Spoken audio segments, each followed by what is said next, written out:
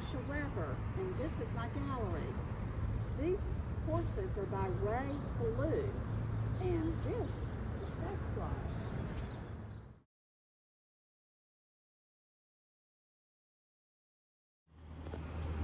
Let's go inside. My gallery has 1,200 one-of-a-kind works, all by self-taught artists. These are artists that have not had academic training, and sometimes people call it folk art, sometimes people call it outsider art, but it's under this self-taught umbrella.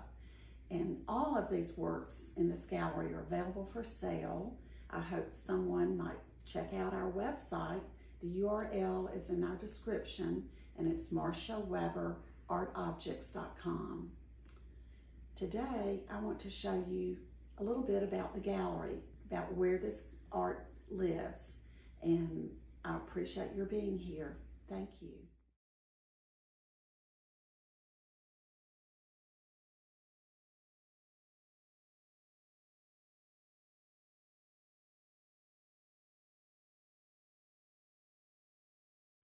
Mose Tolliver.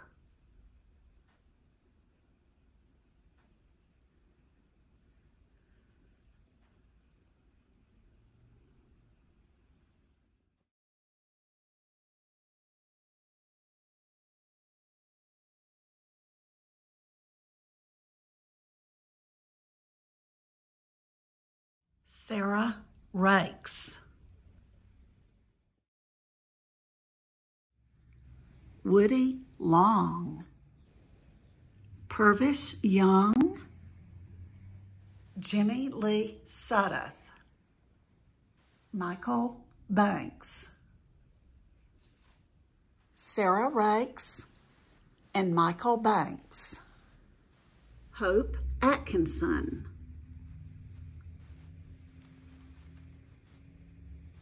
By Lonnie Holley. I got this from Lonnie many years ago, back in 1992, right after I first started my gallery. And it spent a number of years in a Georgia collection, is now back. Ray Blue, Flight.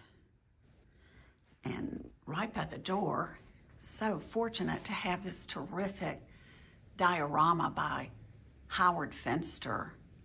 Howard Finster is one of the forefathers leading this field of self-taught art. And this is a very rare piece. It's using mirror in the background, and there's several layers of plexiglass. This is quite an early work of Howard Finster's, and many of these are in museums. And this is the first one my gallery has ever had in 31 years. Works by Howard Finster.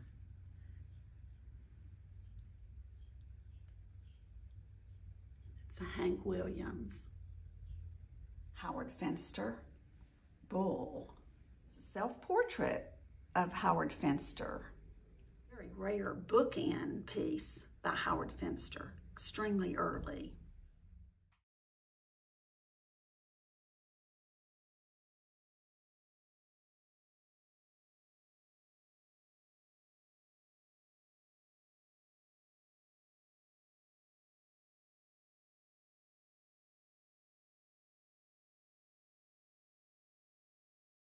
Two terrific Jimmy Lee Sudduths. The one on bottom is a much earlier piece than the one on top. And to the right, we have a fiddle by Ray Blue. The Mill by Jimmy Lee Sudduth. Two additional Jimmy Lee Sudduths. They're actually from the 90s. The one on bottom is another first car in Fayette, but much later than the one in the front room. And the top is the Farmer and Barn. And on the right, we have a terrific Howard Finster clock case, which is all original with the original clock. And the small sculpture on the same pedestal is by Fred Webster. And the antelope is by Don Garr from Wisconsin. Woodie, Around the Mulberry Bush. Here is a Woodie Long painted on tin, jazz musicians. Another jazz musicians, Woodie Long, is called Summertime. And then this is Sunday night at Grandma's. Woodie said there were always people playing on the porch, and he was a bluegrass banjo player himself. Above that is Bernice Sims, who's a terrific Alabama artist. Her work appeared on a postage stamp in 1997, and she's another memory painter from Alabama. Blueberry Picking by Bernice Sims. Brenda Davis, work of James Harold Jennings. He lived in 3 school buses up in North Carolina near Pinnacle. He was afraid of electricity, so all of these pieces were cut by hand.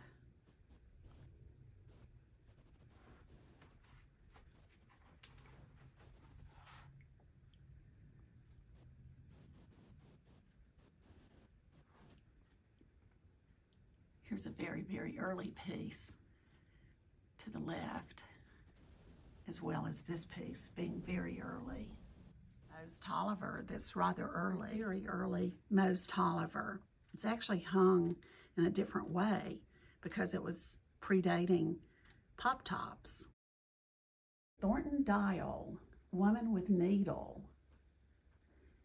Thornton Dial is a very important Alabama artist. Monroe and Joe DiMaggio by Malcah Zeldis, a masterpiece.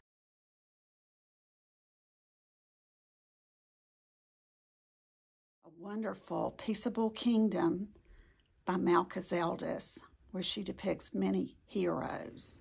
B.F. Perkins, Benjamin Franklin Perkins. Hope Atkinson.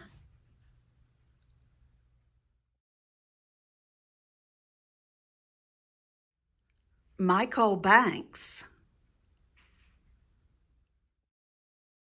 And I'd like to invite you to stay tuned. We plan to go through each artist and share a little bit about their art, show some of their art, and tell you about their life.